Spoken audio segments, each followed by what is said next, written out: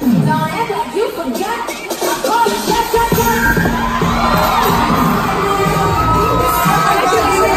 it Drag, for me and for many other people, is a celebration of femininity, and it's about embracing your femininity and expressing that in a way where you're making it your own and where you're making it a source of pride.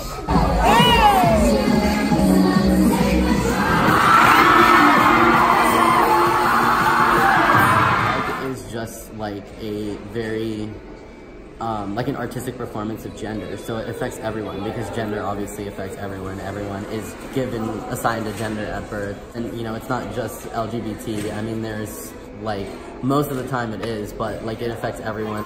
Femininity and masculinity and androgyny, they're all like performances, and they're acted out every day, and so they're showing a, you know, maybe it's a funny version, or maybe it's something that they were inspired by or something. So it's like, it's pointing out, you know, that gender is very much a performance that we do every day in life. Anyone can enjoy drag, I think.